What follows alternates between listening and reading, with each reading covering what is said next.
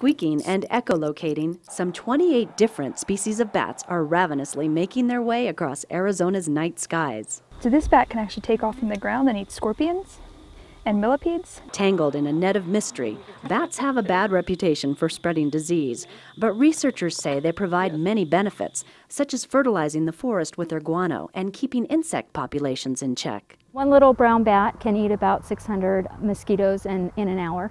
While there's no shortage of food for these bats, wildlife biologists are working to shed some light on the shortage of standing dead trees, where many like to roost. We have a lot of trees, but you don't often see a lot of dead trees, and when you do, they're not usually very large dead trees. And the bats that we've been studying use trees that are 25 or 30 inches in diameter. So while the ponderosa pine forest is currently crowded with young trees, forest researchers like NAU forestry grad student Liz Mehring are offering an alternative in bat housing, such as wedged boxes attached to tree trunks, mimicking the qualities of standing big dead trees. A lot of bats roost in exfoliating bark, and so bark that's loose from the tree.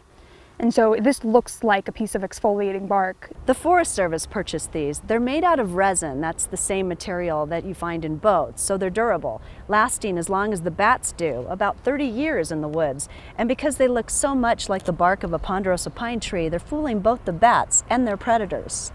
We've gotten a lot of use based on single bats, so mostly non-reproductive single bats that have been using them.